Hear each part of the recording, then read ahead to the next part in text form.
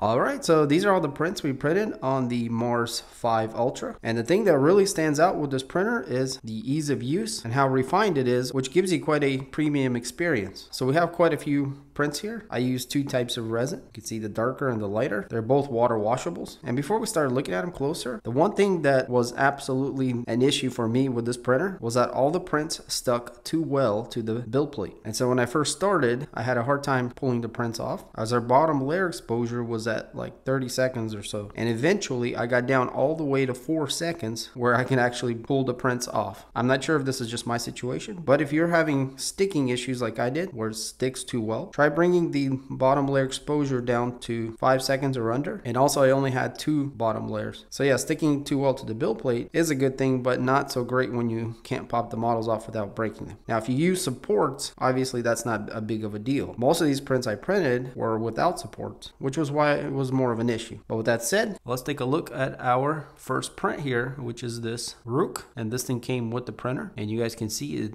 looks very nice. So the bottom looks good. There's a little bit of air pockets there, but other than that, it's pretty good looking. It actually did come off reasonably well, the small chip. And there is no elephant foot, so it does a very good job leveling itself, the platform. And if you guys can see, hopefully here, that the quality is very nice.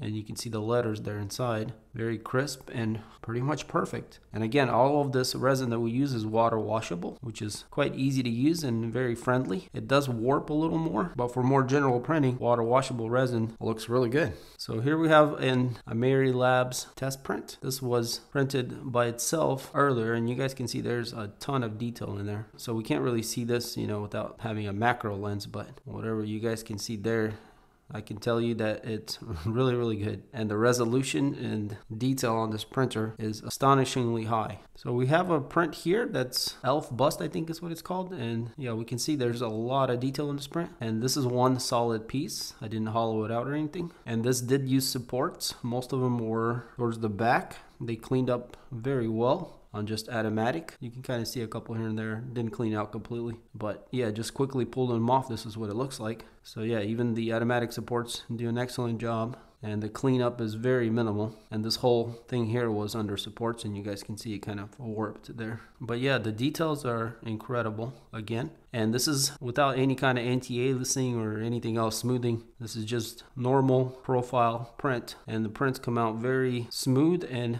very sharp. So here we have a pretty cute print, which is a bear, and this also turned out perfect. It actually looks very smooth. This resin actually has a little sheen to it. It almost looks like pearl in a way. You guys can see even after it cleans up, it does have a shine to it. There's no faults whatsoever here, and it looks perfect.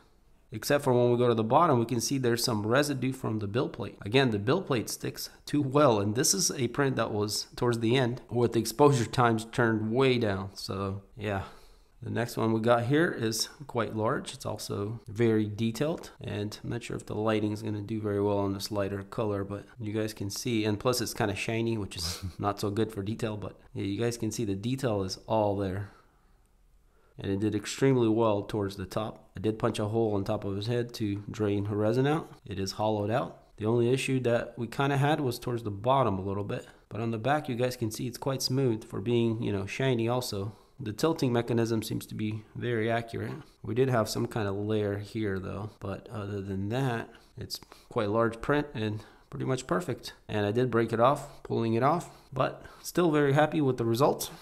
And again, it did take me a while to figure out that I need to bring the exposure down on the first layers. So this next print here is quite incredible, as it's a flowery petally thing. It's quite thin and somewhat fragile, I guess. But yeah, the thing to take away here is each petal is perfectly separated, and it all printed out to perfection, as you guys can see.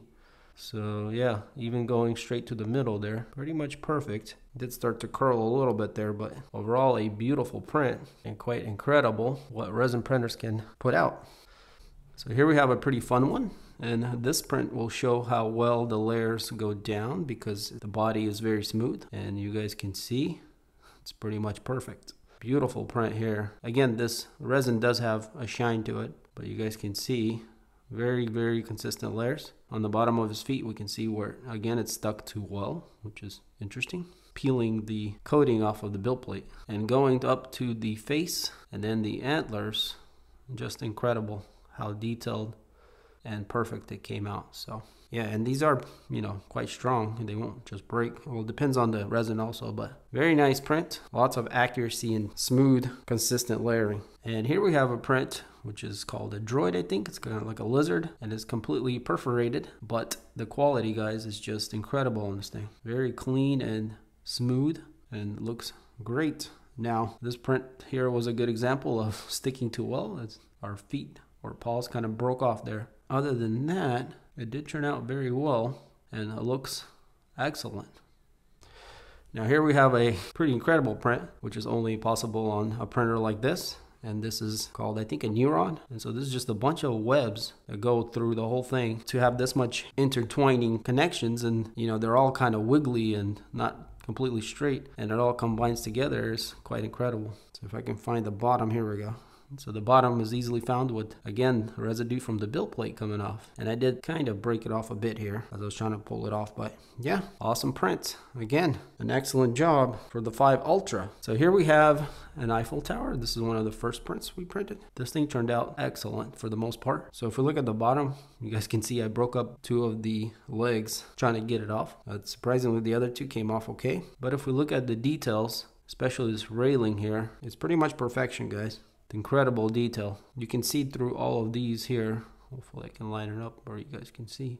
And even going to the very top there, everything is see-through. Even that fine mesh right there, which will be very hard to see. But yeah, incredible resolution, and everything feels very sturdy and bonded very well together. And also, by the way, guys, this is the full height, or at least the fit to scale that it gave me on the slicer for the full height that I could print. So yeah, you guys can see this is a pretty incredible printer. I was pretty impressed with how far ELEGOO is pushing the technology, especially with the tub moving with the tilt release is quite incredible. It makes a lot of sense. The auto leveling system seems to work well. We also have a smart mechanical sensor that senses if anything is wrong during the print process. We also get an AI camera that is great for monitoring the print. Also, it is smart, so if it sees anything wrong, it should alert. We do have Wi-Fi connection, which is great to interact with the printer from your slicer on the computer. We got an excellent vertical touchscreen, 5 inches, very clear and high resolution. And this being the Mars edition, it is on the smaller side of our build volume, being 218 wide, 88